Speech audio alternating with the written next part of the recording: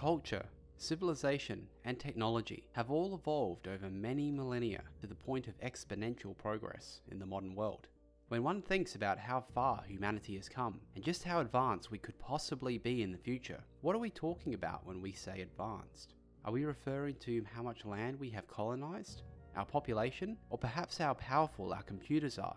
To measure how evolved a civilization has become, it is in fact not an easy question to answer. There are, however, some who have tried to tackle this question and have come up with measuring scales. Today, we will look at one of the more well-known of these scales, the Kardashev Scale.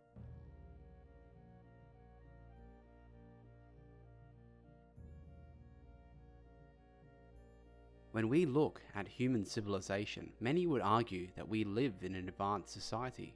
We have traveled to the moon, harnessed nuclear energy, and have built artificial minds almost capable of matching human intelligence.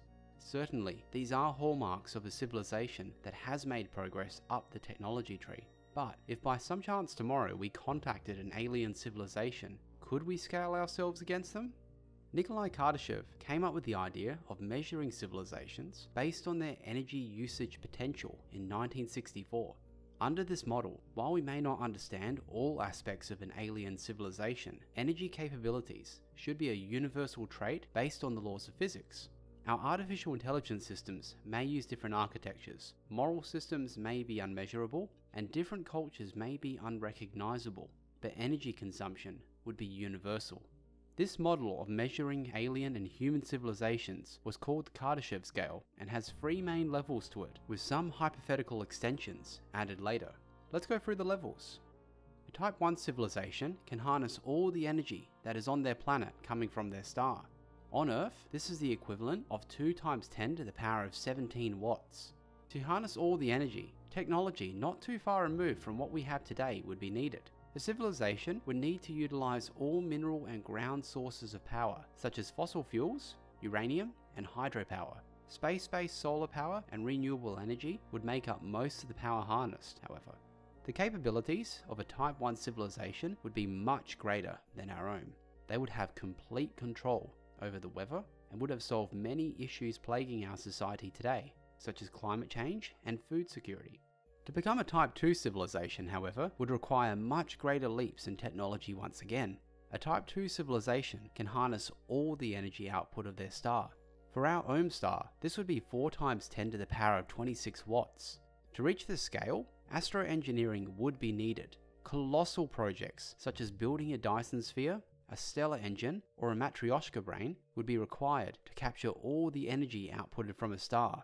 The capabilities of a Type 2 civilization would border on the most far-out science fiction concepts today. Solar system-sized computers could run gigantic and lifelike simulations. Countless entities with populations dwarfing our own could exist in such civilizations.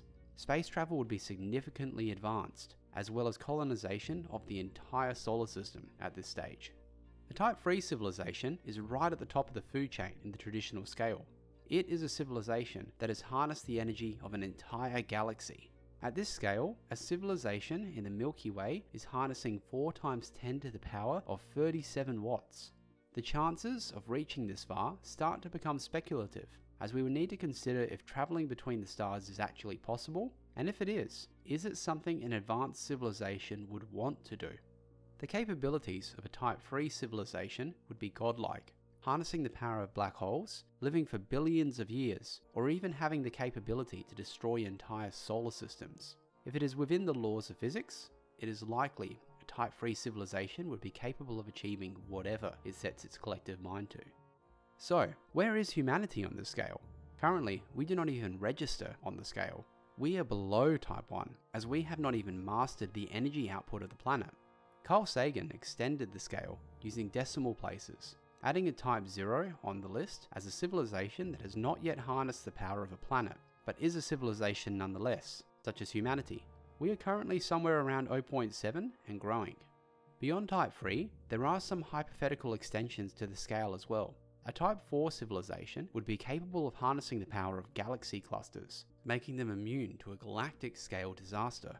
Beyond this, a Type 5 civilization would span the universe, and further than this, civilizations would be multiversal. Anything beyond a Type 3 civilization, however, is purely speculative and not grounded in conventional physics. If humanity manages to leave the Earth and grow outwards into space, we might find ourselves beginning to advance up the scale.